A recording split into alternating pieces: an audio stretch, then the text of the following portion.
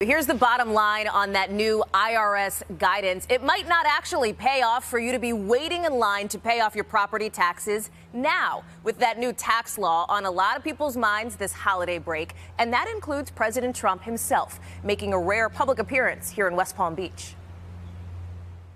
This morning in Florida, the calm before the storm of work waiting in Washington in the new year. How are your 401ks doing? Pretty well?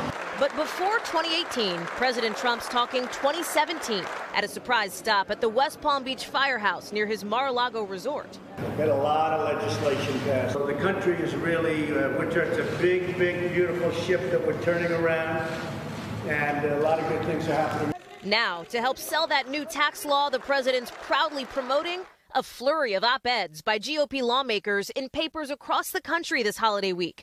And as people scramble to figure out what the tax changes mean for them, new guidance from the IRS, which says you could save money by paying next year's property taxes now. But you should check with officials in your town first, since it all depends on how taxes are assessed where you live.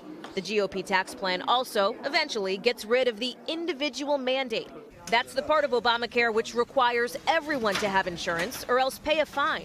We have essentially repealed Obamacare. But Republicans did not repeal Obamacare, even as the president hints he'll push for a new bipartisan health care plan. That's just one of the tweets he's sent on his working vacation that's seen him online and on the links. Like other presidents, Barack Obama in Hawaii, George W. Bush in Texas, President Trump takes holidays where he wants. Unlike other presidents, Donald Trump's selections happen to bear his name. As his first year in office comes to a close, he's spent nearly a third of it at a Trump-branded property, whether in Florida, New Jersey, or in Washington, where besides his own hotel or golf club, he rarely branches out. I love the food in the White House. The White House is the greatest restaurant. It's the most beautiful. The Associated Press describing him as the homebody president in 2017, though there seems to be a new presidential resolution for 2018. I was accused the other day, well, when I leave the White House, which is seldom, I always go to my hotel on Pennsylvania Avenue, and they say he should go to other places, and I never thought of it, and I'm going to start doing that.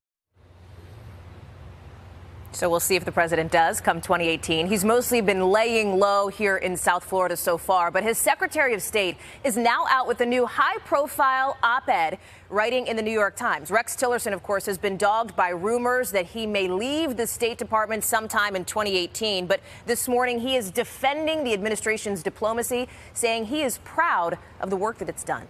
Chanel? All right, Hallie, thank you.